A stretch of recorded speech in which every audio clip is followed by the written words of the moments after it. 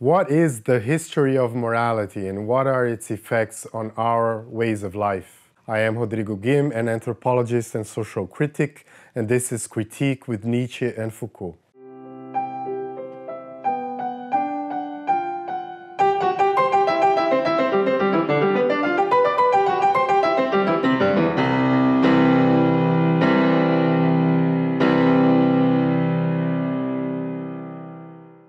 The Genealogy of Morals is an 1887 book by the German philosopher Friedrich Nietzsche. Today I will continue the series with the fifth video about the third essay of the book. The third essay is entitled, What is the Meaning of Ascetic Ideals? And Nietzsche starts by making a strong affirmation regarding will, because human will needs a goal, and says Nietzsche, it will rather will nothingness than not will at all. The will to nothingness linked to the ascetic ideal shows up in many forms, in the will to truth included. The search for the in itself of things is a metaphysical will to truth that Nietzsche will critique in the third essay of the book. For those moved by ascetic ideals, truth comes from above, from beyond, from anywhere but from real life. The senses are always mischievous, the body only a vehicle for the soul. Suffering, torture, pain become vehicles for the ascetic idealists, and all that makes life hard becomes signs to their affirmation of themselves as worthy, as having any value, and their value comes from the release from suffering, through abnegation, self-torture, and the slandering of life itself. Metaphysical philosophers slander life in order to affirm only their existence as philosophers.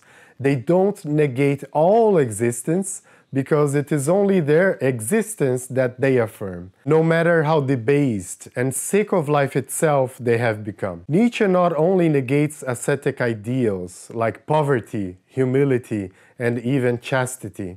It is the idealism of the uses of these that he critiques.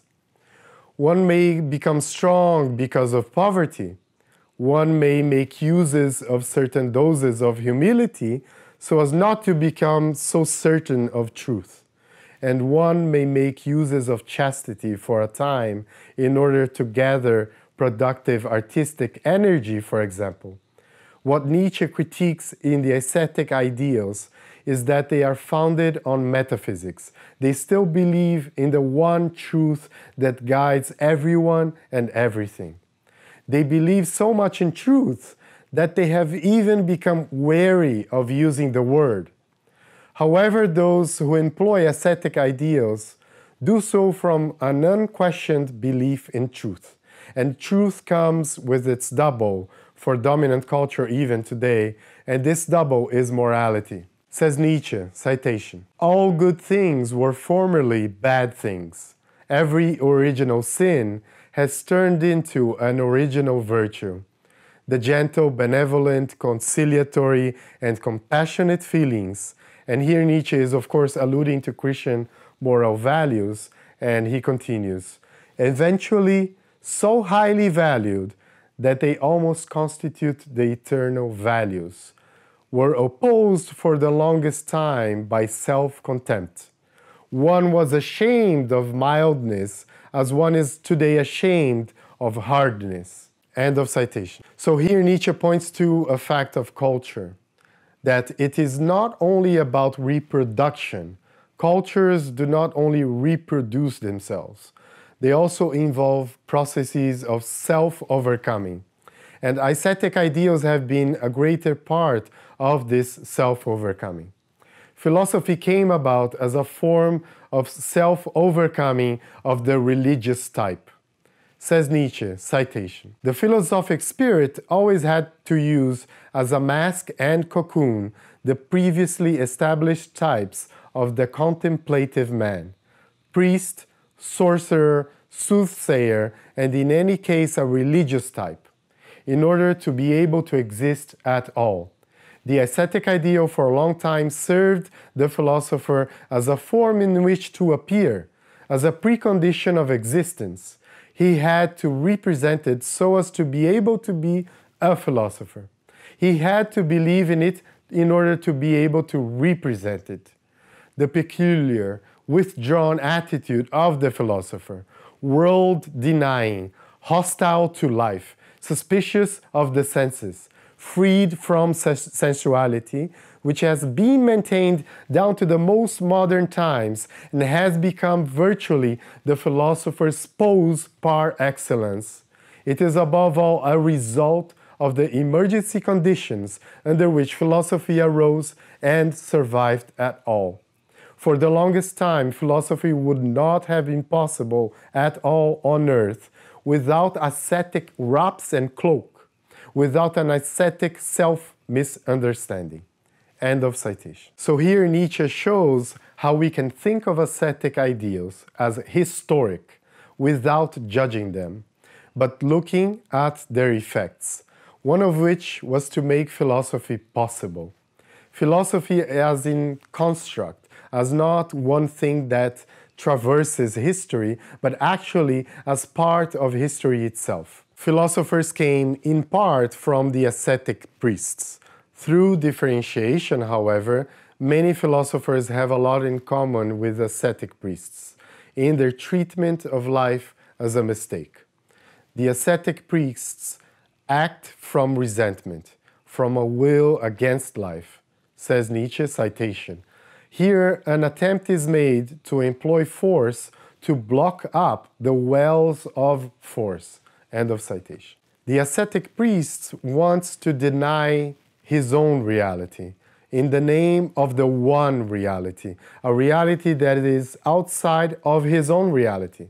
That is why it can show up as a will to nothingness, a will to a pure, willless, painless, timeless, knowing subject. Nothing is farther from Nietzsche's philosophical method. Nietzsche, contrary to the metaphysical idealism of the one truth about anything, sees that having more perspectives and more affects allow one to have an intellect more immersed in life. Objectivity, this canon of ascetic ideals, is a problem for Nietzsche because it claims to see more when it actually sees less. Nietzsche claims for another kind of objectivity. He says, citation, "There is only a perspective seeing, only a perspective knowing, and the more affects we allow to speak about one thing, the more eyes, different eyes, we can use to observe one thing, the more complete will our concept of this thing, our objectivity be." End of citation. You see here that Nietzsche is not saying that there is no reality, there is no objectivity. He questions on what grounds, from what kind of approach one claims to be objective. If one seeks detachment, impartiality, neutrality, if one seeks, like the ascetic priest, to get away from life, to be in a different place, then one is a denier. But then one is also a bridge for others, for the herd to feel represented. So in this sense, a life denier is also a force of life. The ambiguity of the ascetic priest is this. He is a denier of life, but at the same time, a force of life. In this, there is no morality. Nietzsche's critique is a critique beyond good and evil morality, and beyond the metaphysical will to truth. His critique aims at the modes of life that sustain a will to truth and a will to power, and what these modes of life say about these wills, and not the reverse. The value of a will to truth and of a will to power lies in the lives that are lived and not in themselves. There is nothing in itself for Nietzsche. That he leaves to Kant and other metaphysical thinkers. Every ascetic priest directs resentment. He is a director of resentment. He points to the enemy, to another that is to blame for one's feeling sick or suffering. He also points to the herd and summons all of his sheep to feel ashamed of themselves, to feel guilty. And guilt is instituted as that never-ending state of being human. Human, the sinner, bad conscience is the birth of conscience. So it is also the birth of herd mentality. Says Nietzsche, citation, "The formation of a herd is a significant victory and advance in the struggle against depression. With the growth of the community, a new interest grows for the individual too, and often lifts him above the most personal element in his discontent, his aversion to himself." End of citation. So what the ascetic priest does is to provide the conditions for the anesthesia of pain, to provide, says Nietzsche, this kind of medication which does not aim at curing the sickness, but at combating the depression by relieving and deadening its displeasure. End of citation. So the ascetic priest is providing relief, but in a way that deepens the sickness as well. It is a kind of relief because it provides meaning, but it is meaning that only moves the servitude of the sick animal further. The ascetic priest forces the sick human to understand his pain as punishment, or as Nietzsche says, the reinterpretation of suffering as feelings of guilt, fear, and punishment. End of citation. The ascetic ideal is dangerous because it believes in only one goal, and at the same time, it believes in its superiority over every other power, every other truth, because for it, there is not even an other truth. There is only one truth. In this sense, modern science is one of the inheritors of the ascetic ideal when it claims to speak for reality, to have only one goal, the goal of uncovering the real, the one and only truth.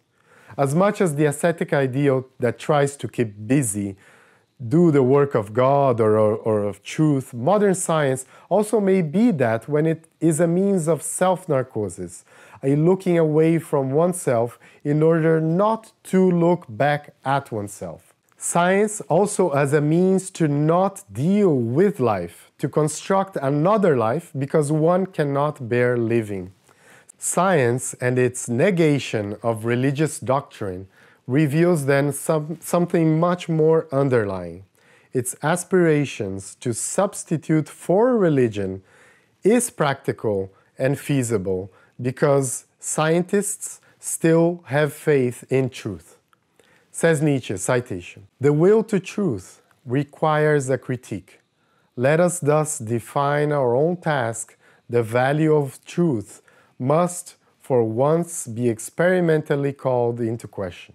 End of citation. This calling Nietzsche makes about experimentally questioning the value of truth is taken forward by Foucault, who studied the relations between truths and practices of the self as well as institutional practices. Nietzsche didn't see science as able to question truth enough because it also suffers dominantly and not universally, of course, from an overestimation of truth. For him, art could provide a more important way to counter the overestimation of truth. However, he also valued critical thought, which is an important part of science, and he played with the notion of an artistic Socrates, for example. Nietzsche's thought is not essentialistic. There is no science in itself, there is no art in itself, there is always a multiplicity at play. Science, history, art, philosophy, what are their values? In themselves, they are nothingness, because they need their operators, their creators, to provide values. They are far from being mirrors to life. And what is a mirror if not always a reverse and distorted image? We never just describe things. We act, and our actions can deceive as inactions, but only when living on too much nihilism. Even nihilism can be productive. The history of dominant Christian culture is a history of nihilistic self-overcoming.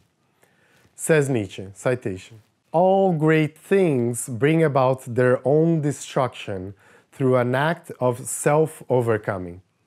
In this way, Christianity as a dogma was destroyed by its own morality. In the same way, Christianity as morality must now perish too. We stand on the threshold of this event. After Christian truthfulness has drawn one inference after another, it must end by drawing its most striking inference, its inference against itself. This will happen, however, when it poses the question, what is the meaning of all will to truth? As the will to truth thus gains self-consciousness, there can be no doubt about that. Morality will gradually perish now." End of citation. To experiment with and to question the will to truth, a task not just for philosophers, but a necessary practice of ourselves while morality fades away. Well, people, that's it for the third and last essay of the book. Hope you liked this series. And of course, we have no intention here of talking about all that Nietzsche said in the book, because we make our choices and interpretations. Please support my work on Patreon if you can, subscribe to the channel, and see you next week.